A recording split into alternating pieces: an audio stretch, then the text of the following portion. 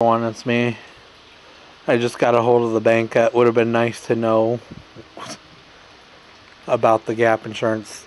They didn't explain to me how they were going to do it until I talked to Nathan, the one that works down there. He's the one that's in charge. He explained to me how they did it was they refunded me the gap insurance refund, but since it was $500 less on the balance of the vehicle, they just added it on, so then I would owe $500 less. So then I paid the $97.30, which means that it was all taken care of. I was confused because I didn't know how they did it. The girl didn't explain to me. She just said you would get a full refund of the gap coverage. She didn't explain to me how the refund didn't work.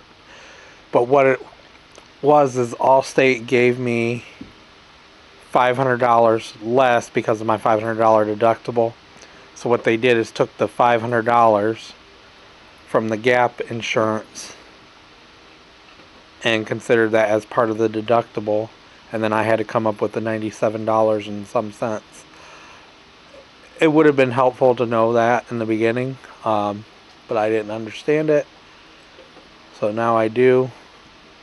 I just didn't know how they did it.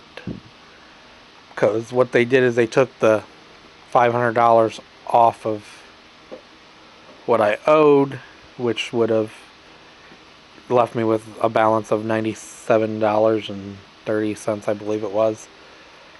So that answered my question. I just didn't know how they did it.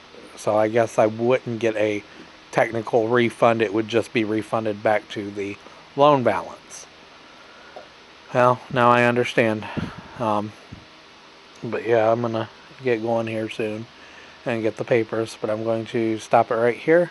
Please like, please subscribe, and I'll talk to you guys soon. Have a good day. Bye.